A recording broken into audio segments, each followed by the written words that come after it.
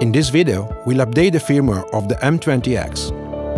The firmware update is done using an USB drive.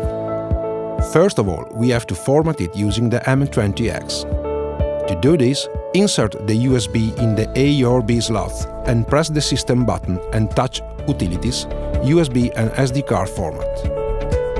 Touch Format. After a few seconds, the format is done. Remove the USB drive. Now download the latest firmware from the proper web page and copy it in the root of the USB drive. Then eject it. Go back to the M20X and press again the system button, Utilities, Firmware Upgrade. You can see the current firmware and the new one on the drive. Touch Update.